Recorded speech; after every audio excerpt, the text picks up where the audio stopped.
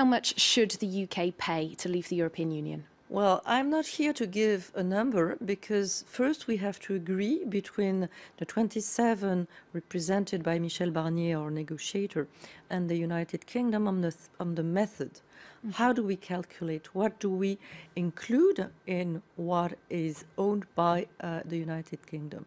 Unfortunately, as far as I understand, current negotiation which took place yesterday and today did not bring us to the point where there is sufficient progress and detailed answers from the United Kingdom on this very important question. Well, we have heard quite a few different figures thrown around, as low, if I can put it that way, as 20 billion and as high as 80 billion or more.